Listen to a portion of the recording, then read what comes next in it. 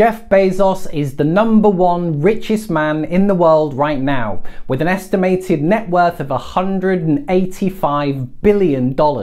Fun fact, Jeff Bezos is about twice as rich as the royal family here in England. Welcome back guys, Nathan here, and I'm really excited to be sharing with you the investment portfolio of Jeff Bezos, founder of Amazon.com. Jeff has been through an amazing transformation over the last 20 years, going from this, just an average everyday office employee, to this, a badass billionaire.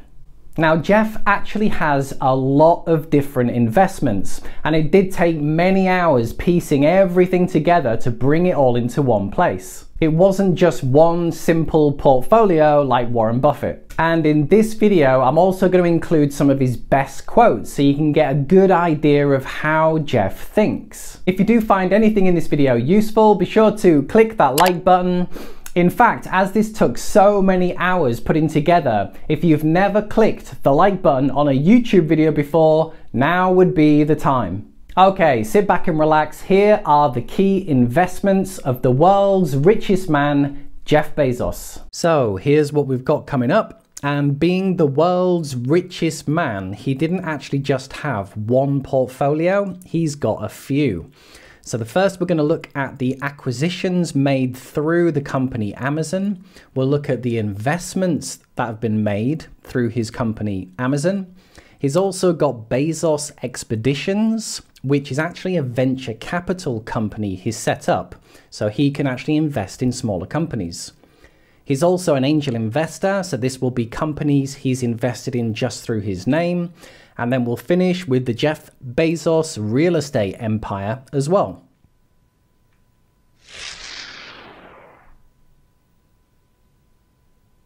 So first up is the companies that he has bought through Amazon. And we're working in the billions of dollars here. And by far, the #1 biggest one was Whole Foods. So 63% of all his acquisition money was just on Whole Foods, 13.7 billion. 1.2 billion into Zappos, $1 billion into security with Ring, $1 billion into PillPack. So he's now got Amazon Pharmacy, almost $1 billion into Twitch, 0.78 into Kiva, 0.65 into Souk, 0.55 into Quidzy, 0.5 Elemental Tech, 0.037 Annapurna Labs, 0.3 into Audible, 0.25 into Alexa, 0.15 into Goodreads, 0.11 into Woot, and 0.1 Accept.com, and then finishing with IMDb. So anything noteworthy worth discussing? So as mentioned, we can see the biggest portion is into Whole Foods. That was a big acquisition. You can see what a bargain he got for Audible and Alexa. So Audible is now a very big company, and obviously Alexa plays a huge part. So they were tiny investments considering what he's built them up to, and then lots of middle of the road companies. We've had 3 big ideas at Amazon that we've stuck with for 18 years, and they're the reason we're successful. Put the customer first, invent, and be patient.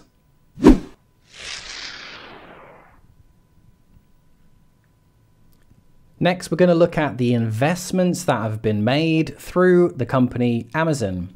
This time, we're only working in the millions of dollars, so this is a lot smaller.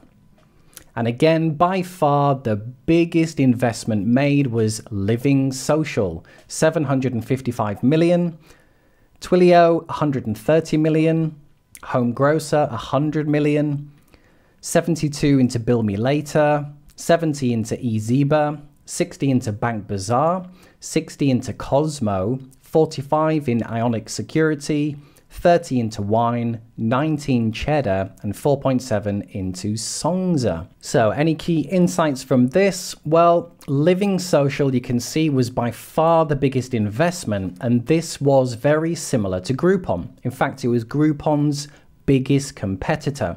And a few years ago, Groupon actually bought Living Social. So he's probably made his entire portfolio money back from the acquisition of Living Social. So he made a great investment there. And then lots of the other companies, they're probably not household names just yet. He actually chooses to invest in lots of different companies because you never know which ones are going to hit.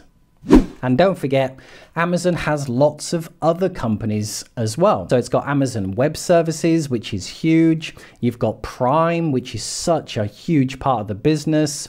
You've got Amazon Music, as well as many other companies. So Amazon is actually a huge company of companies. A brand for a company is like a reputation for a person. You earn reputation by trying to do hard things well.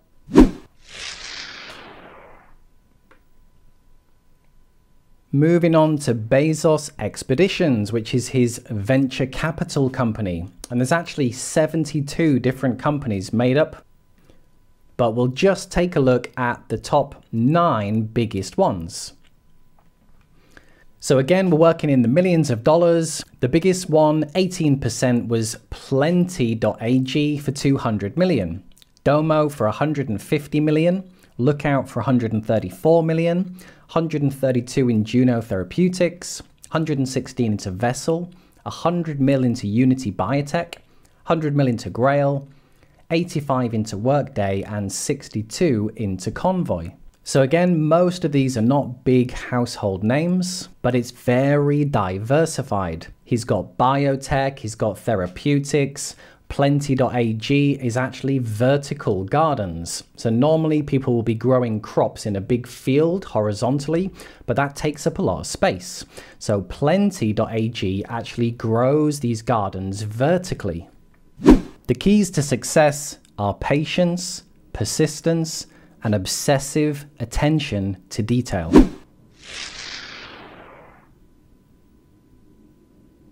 We now have Jeff Bezos as an angel investor.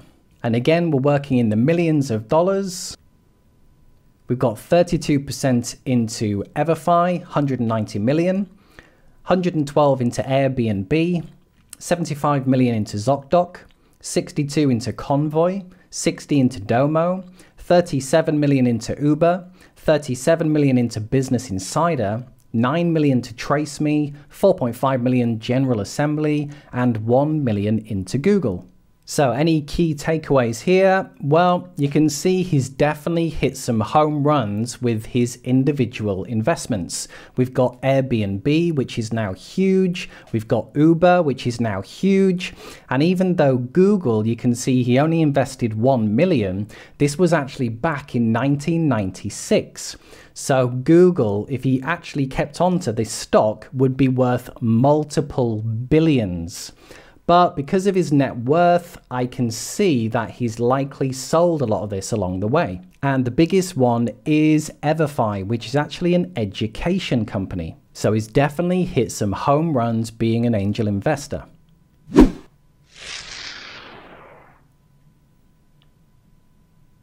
And lastly, his real estate empire. So he bought a $1 billion Amazon headquarters in Seattle. He's got a 165,000 acre ranch in Texas, which he now uses to fly his rockets from, as you do being a billionaire. He bought an entire 4-block area in Seattle at 250 million. He's got a $28 million place in Washington State, an $8 million place in Manhattan, 2 multi-million-dollar places in Beverly Hills, and at least 12 plus entire office buildings. So a hugely diversified real estate empire. So let's see if we can piece all this together into one big picture. So we know that his net worth is around about 185 billion, and we know that Amazon right now is worth about 1.5 trillion. And we also know he owns 11% of Amazon.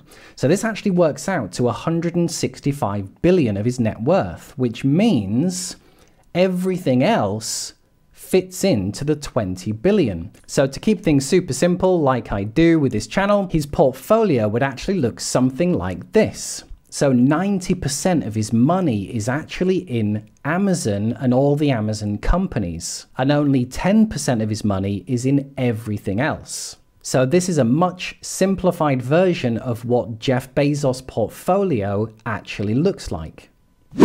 And let's not forget Blue Origin, his rocket company.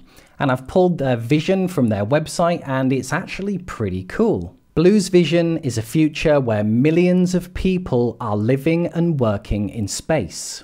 In order to preserve Earth, our home for our grandchildren's grandchildren, we must go to space to tap its unlimited resources and energy. If we can lower the cost of access to space with reusable launch vehicles, we can all enable this dynamic future for humanity. And he'll be putting billions of dollars into his rocket company, Blue Origin. So what were the biggest takeaways from this entire portfolio of Jeff Bezos? Well, the interesting thing is, I would have guessed that he would have owned at least 51% of Amazon to maintain control. And it was surprising that he only owns 11% of Amazon. Amazon is not just the e-commerce website that we all know and love. It's actually a huge company of companies, at least 25. Whole Foods was by far his biggest acquisition. He had invested in loads of different companies, and he hit home with Google, Twitter, Uber, Airbnb.